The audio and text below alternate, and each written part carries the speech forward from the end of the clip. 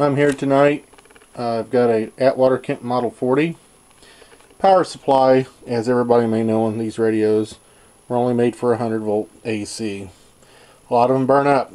Okay. I decided to do something kind of against the rules, but I did it anyways. I got all number 30 vacuum tubes, and I made a homemade power supply for a battery powered radio. Okay.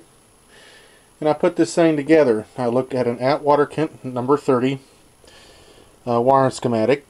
Basically all you got to do is kind of different. Is you on this tube here where the 27 normally goes, you got to get the 27 and use the base, and then take apart a 30 and then put the pins in the right, or the wires in the right area of the pins, which effectively works as just plain as a 4-pin 30. Alrighty.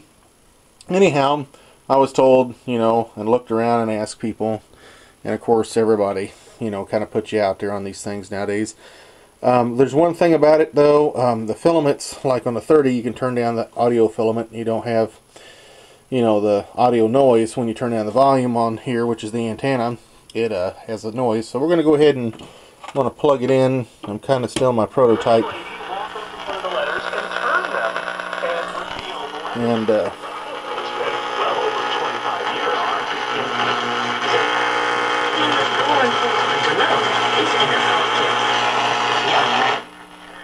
lots of gain.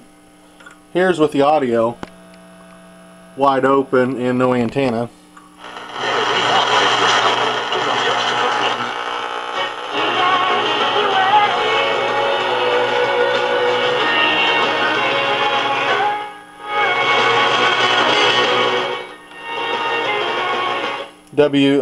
That's Grand Ole Opry. Across the country, around the world. This is the All-Nighter on 650 AM WSF.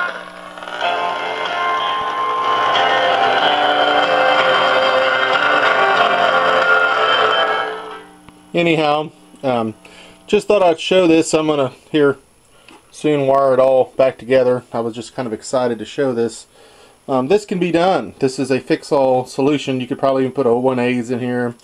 Different types of triode, 4-pin triodes would work in here. That's out there if you want to go for the higher volt or lower volt, or if you just want to say the heck with the battery eliminator and just run off of batteries. I'd recommend just getting a bunch of power drill batteries, and you can build your own battery pack. But anyhow, I thought I'd kind of show this off tonight, because I know there's a lot of these out there. They want $300 or $400, $500 to go through a power pack for one of these things, and let me tell you, it doesn't sound any better than what it is now.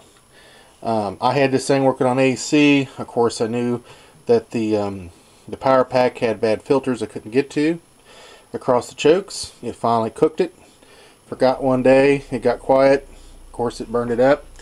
So I decided I'm not going to spend all that money. These things, you can buy the whole radio working, like brand new condition, usually at radio shows for less than $100. Okay, so they're not like a really rare radio or anything.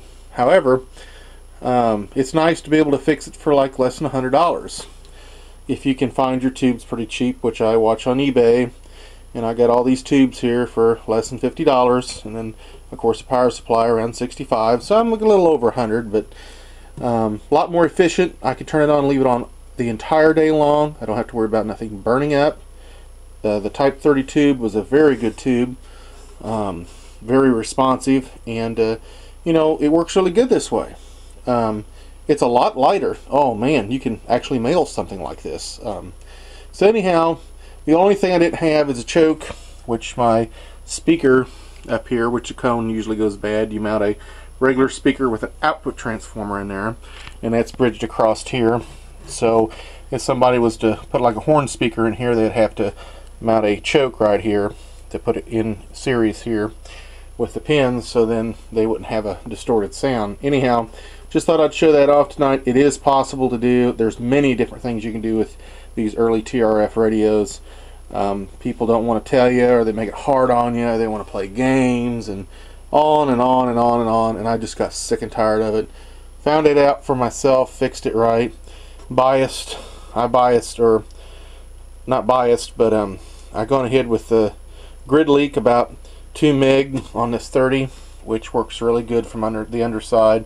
So I cleaned up a bunch of the junk, got rid of a lot of the wires, and just made it really simple, just like an old 327 Chevrolet. Anyways, I will post this, and thanks a lot. Questions are welcomed. I'll be glad to kind of give you a few pointers if needed. Thanks.